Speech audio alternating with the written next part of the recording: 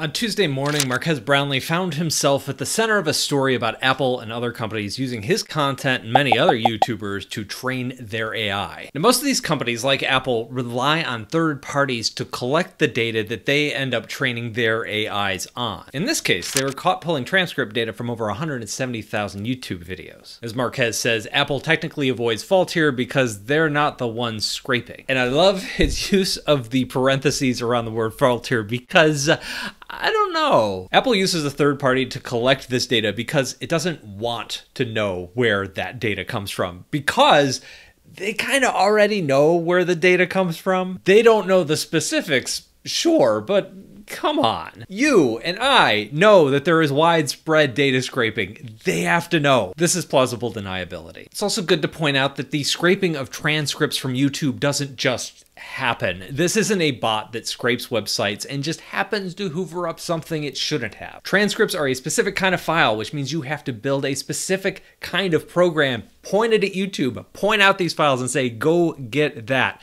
This is no accident. And there's a ton of text on the internet. Some of it is good, some of it is bad. So if you've ever wondered how ChatGPT will often just spit out 3 paragraphs of text that all basically say the same thing, but each paragraph is worded differently, that's how copywriters have written for years and years to make their pages rank better on Google in their search rankings. You write the same thing over and over, each time with different keywords. That's how you write SEO copy. So if your AI has been trained on a lot of that, which after 20 years of keyword stuffing into web pages, most of it has, that it's not surprising that that is what your AI is going to spit out. But that's not how people talk. That's not how you and I talk. That's not how these companies want their AI to sound either. So you have to feed data into the system that is more natural. You need good data. And that data is way more valuable than, say, your uncle's landscaping website. So what is valuable? There's books, the New York Times archive, and yes, YouTube transcripts. Absolutely. They're conversational. This is the way real people talk. Like and subscribe. I want Siri to start saying that. Now, YouTube has rules. Well, actually, Google has rules.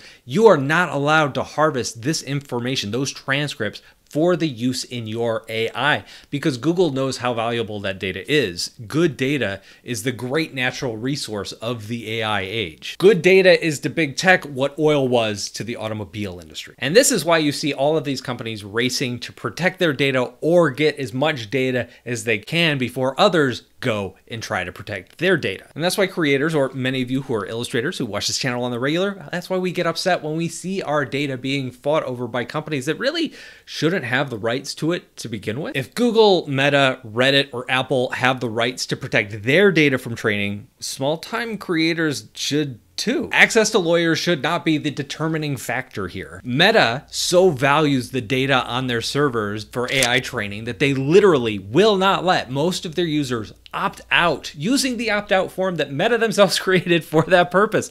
The data is that valuable. A few weeks ago, I covered the blow up over Adobe's change to their terms of service. On the surface, it looks like just a bunch of people overreacting to some overly complex legal language, and that's even how Adobe treated it. But dig a little deeper, and the anger over these terms of service is the flashpoint, not the cause of their customers' frustration. The actual anger comes from generative AI and how it's trained on creatives' work without their permission. So when Firefly rolled out last year, Adobe claimed they had the rights to use the images that it was trained on. How did Adobe get those permissions? Well, they changed their terms of service without anybody realizing it. The creators who signed up to sell their work on Adobe stock image services, some of them dating back almost 2 decades now, had no idea that their work would ever be used that way to train AI, and they've watched a portion of their income, or sometimes their entire livelihood, dry up over the past year. Many of us rely on Adobe Creative Cloud to create everything that we make. The files stored on Adobe's cloud are made by the best working photographers,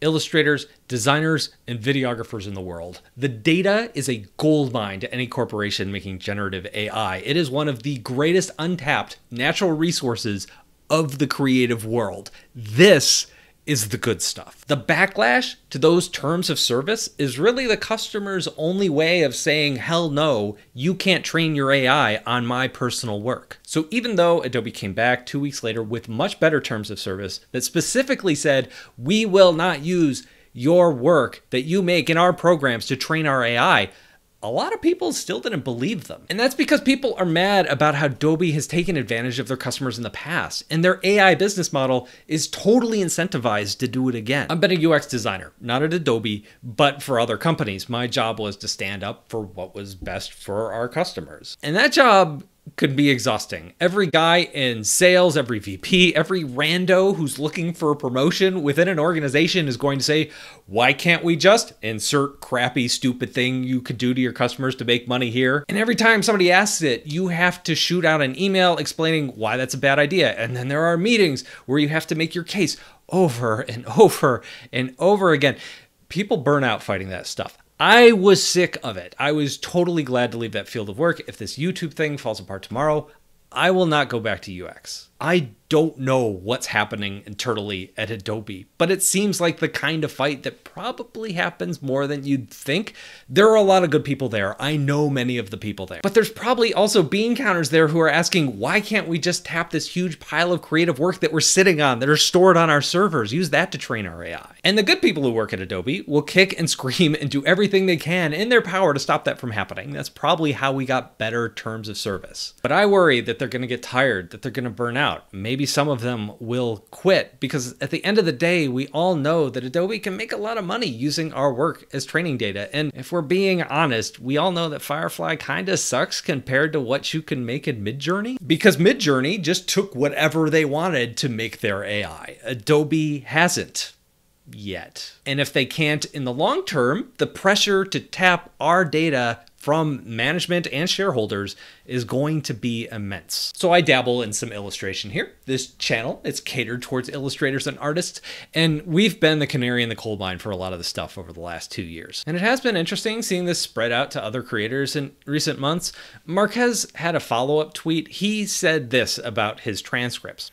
I pay a service by the minute for more accurate transcripts for my own videos, which I then upload to YouTube's back end. So companies that scrape transcripts are stealing paid work in more ways than one. Not great. I feel that. I so feel that. And illustrators and creators all over the world, as they read that tweet, were feeling that too. Marques will never watch this, but a lot of people found comfort in that tweet. Comfort is so the wrong word. It's very humanizing, authentic, maybe. I've been watching as illustrators have been protesting against these behemoth companies, the largest ever to walk the earth, as those companies are fighting each other over the rights to use the things that we created, our labor. In the case of Marques, something he paid for so that they can make more money, so that they can goose their stock price. And to know that it can affect one of the biggest creators on YouTube, while that's not good, in a weird way,